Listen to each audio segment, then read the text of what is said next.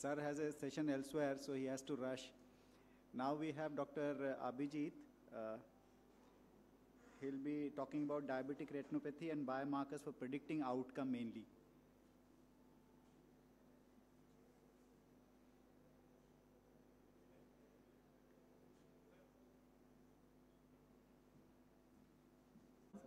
I will try to be as short as possible. So no financial interest involved. And this is the international nomenclature for OCT meeting consensus, normal OCT terminology, and the different layers upon which we will discuss the biomarkers. So diabetic macular edema for treatment purpose, this is a practical thing like tractional detachment, tractional diabetic macular edema, and non-tractional DME. So for tractional DME, we can have VMT, vitreomacular traction, taut posterior hyaloid, epiretinal membrane, and macular tractional detachment, which needs surgery. And for non-tractional DME, there are spongiform edema, cystoid macular edema, and neurosensory detachment, for which medical therapy is the choice. So first and most important and most commonly used is the central subfield thickness. And this is the measured central 1 millimeter of ETDRS circle and indicates increased microvascular leakage and increased CST response better anatomically. Then there is subfoveal neuroretinal detachment. So persistent microvascular leakage causes external limiting membrane breach, which is poor prognostically and responds better to dexamethasone implants. And then we see the next common is cystoid macular edema. The spongiform edema is the earliest pattern of the edema, and fluid accumulates in ONN and OPL, smaller cyst coalesce to form a bigger cyst. So here we can see the spectral domain OCT and retinal thickness map in type 2 diabetes, moderate NPDR. The first one is the before treatment, the next one, the lower one is the after treatment with a significant decrease in the thickness, and also you can see the cyst disappeared, and also some of the hyperreflective foci also disappeared.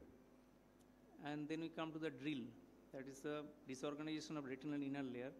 It's a horizontal extent in microns for which any boundaries between the ganglion cell, inner plexiform layer complex, inner nuclear layer, and outer plexiform layer could not be identified within the 1 millimeter wide zone centered on the fovea. So in initial studies, they took the 3 scans above and 3 scans below the foveola, total 7 scans. So here we can see the photographs of 1 millimeter area they measured. And this is the 570 micron of the drill extent, and this is equivalent to the layers they are showing. You can see the OPLI, ONL layers.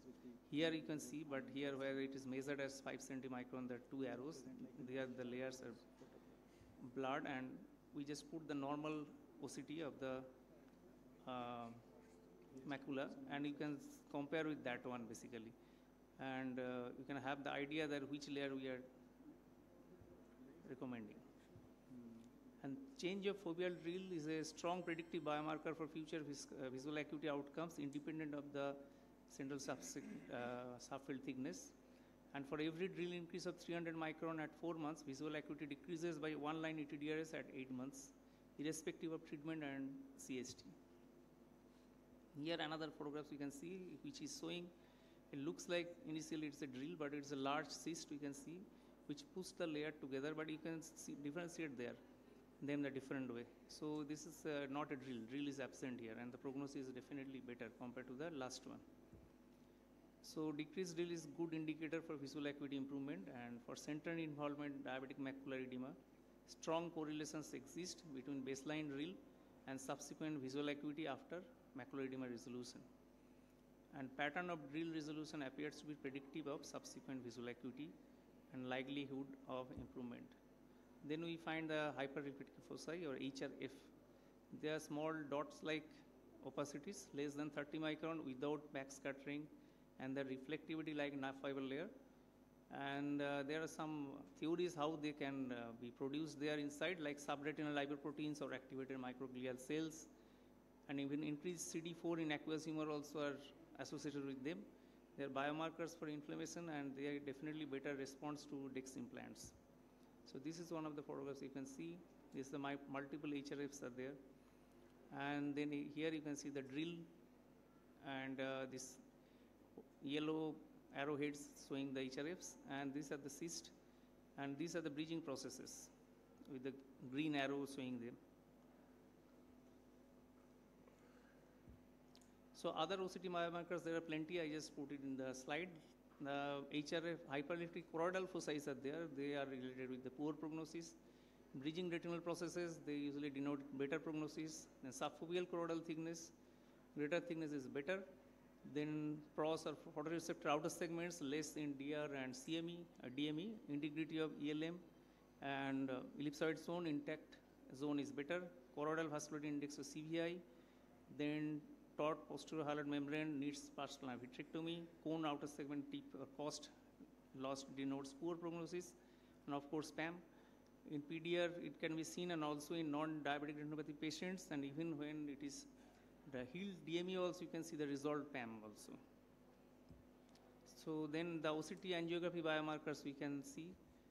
They are the new tools. So they can identify microorganisms, IRMA, CNP areas, NVEs, and there are two things like vessel density. Blood vessel area is to total measured area, which decreased in diabetic patients, where even we cannot find any retinopathy also. And then the intercapillary spacing, early capillary dropouts and ischemia denotes. Then of course the FSZ, and then fractal dimension and 3D perfusion density. Here there is one of the photos. You can see the red is capillary dropouts areas, and the green is the irregular FSZ you can see, and the yellow as the increased intercapillary spacing you can see.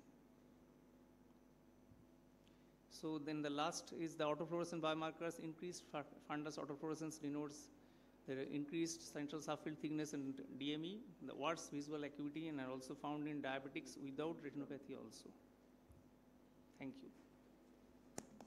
Yeah. Thank you, Dr. Abhijit, for a wonderful session.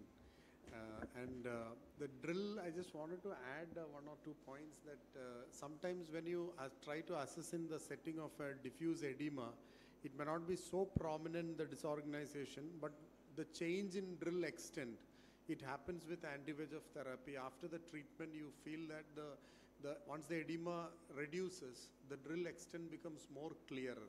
So then not only is it prominent during the edema, but then change in drill extent is a predictive biomarker for predicting the visual acuity as an outcome with anti-VEGF therapy.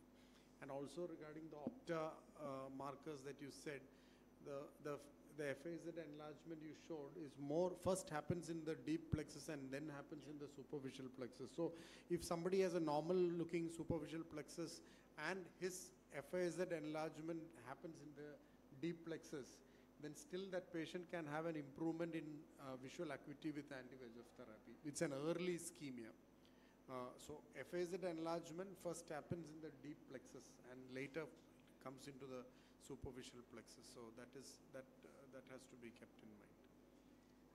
Yeah, thank you very much, George, for the nice and this thing, very informative, good